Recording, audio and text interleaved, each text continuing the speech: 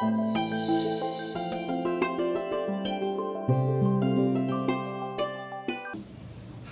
Welcome to దివ్య సంజీవిని.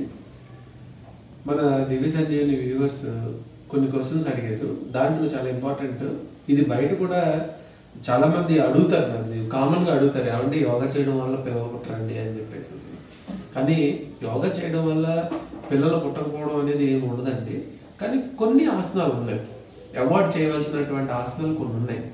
ఆ ఆసనాలను avoid చేస్తే చాలు మనకి పిల్లలు అనేది కలుగుతుంది. ఎస్పెషల్లీ ఏ ఆసనం అంటే మయూరాసనం, పీకాక్ పోజ్. మయూరాసనం లాంటివి చేయకూడదు. పిల్లలు కావాలి అనుకున్నట్లయితే స్త్రీలు అత్యధికమైనటువంటి ఒత్తిడి పొట్ట మీద ఉండకుండా చూసుకోవాలి. ఒత్తిడి ఉండొచ్చు, కానీ అత్యధికమైనటువంటి ఒత్తిడి ఉండకూడదు పొట్ట మీద. నెక్స్ట్, బాగా లూజ్గా బల్కీగా ఉండే అబ్డామన్స్ ఉంటాయి, వాళ్ళ మట్టికి ఎట్టి పరిస్థితులను ఒత్తిడిని కొనసాగిస్తూనే చేయండి. ఒత్తిడి ఉండాలి. ఆ తర్వాత స్లోగా ఒత్తిడిని తగ్గించుకోవాలి. ఇప్పుడు హెవీగా చేస్తున్నారండి మీరు ఎక్సర్సైజెస్ కానీ ఏదైనా, కన్జ్యూమ్ అయ్యారు, నిలబడుతుందా? నిలబడదు. కాబట్టి ఆ టైంలో రిలాక్స్ అనేది అవసరం. ఆ 3 నెలలు రిలాక్స్ అవ్వాలి.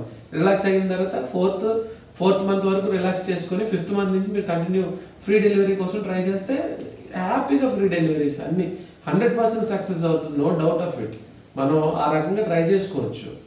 ఇలాంటి మరెన్నో వీడియోస్ కోసం మా ఛానల్ని సబ్స్క్రైబ్ చేయండి, లైక్ చేయండి, షేర్ చేయండి. మీకు ఏమైనా సందేహాలు ఉన్నట్లయితే కామెంట్ రూపంలో తెలియజేయండి.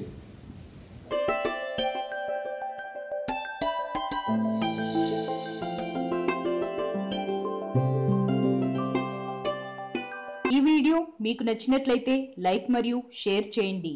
మీ అమూల్యమైన అభిప్రాయాన్ని కామెంట్ రూపంలో తెలియచేయండి. ఇలాంటి మరిన్ని వీడియోస్ కోసం మా ఛానల్ను సబ్స్క్రైబ్ చేసి పక్కనే ఉన్న గంట సింబల్ను నొక్కండి.